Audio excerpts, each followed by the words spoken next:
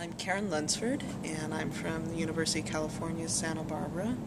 And I've been a member of the Caucus, I was trying to remember, I think at least 10 years now.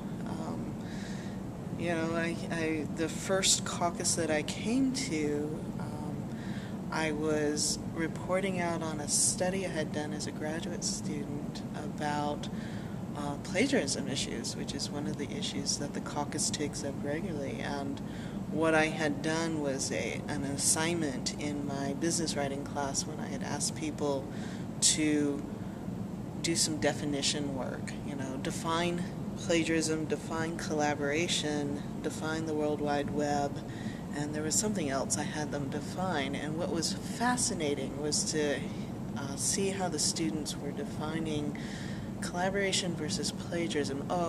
And the fact that it was digital, and how they were working among those three definitions. And essentially, what they were saying is, if someone has posted it, they want you to collaborate with them, which means you can take it, and therefore it's not plagiarism, and it was just a fascinating venue in which to present that study as a very sort of young graduate student at the time, sort of working out those ideas, and I found a very supportive place to do that. And so the caucus has, I forget how old the caucus is. It's I'm talking to Jeff over there. When? I think it's at least 19 years old. I've been here for 14 years. Yeah, so 19 years old, and so it has been the place where people have come together to talk about it and talk about all sorts of IP issues. So issues such as plagiarism, but also what is authorship,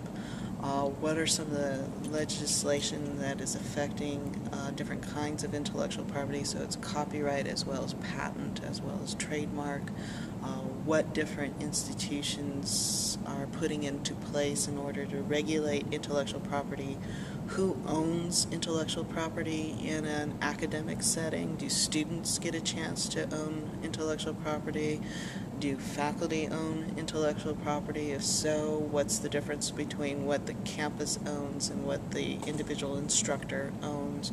All sorts of issues along these lines. So the caucus has had a quite wide representation of interests in it, which is one thing that I find very fascinating about it. The caucus has existed for quite some time, and then the IP committee, the Intellectual Property Committee, was generated out of the caucus as official representation to the 4 Cs. And the IP committee is part of the governance structure of the 4 Cs. They report directly to the executive committee. So they are actually able to develop statements, official statements to be put out by the 4 Cs. They're able to promote resolutions that the caucus first develops and then makes official by sending up through the IP committee. It's a group that works with the caucus. The caucus often acts as a task force for things that come down from the IP committee. So it's a nice relationship, I think, that we have. I was chair of the IP committee for 3 years before Jeff, who you'll be talking to in a minute. So I'm the immediate past chair of the committee. And it was fascinating to sort of see how the governing structure of the 4 Cs works and how you can, again, raise issues with the executive committee that will impact the entire C's membership, as well as, it turns out, the NCTE membership, because we tend to be the organization that is also addressing issues that affect the entire NCTE. And so we've kind of taken on that role, even though it's not really officially part of our mandate.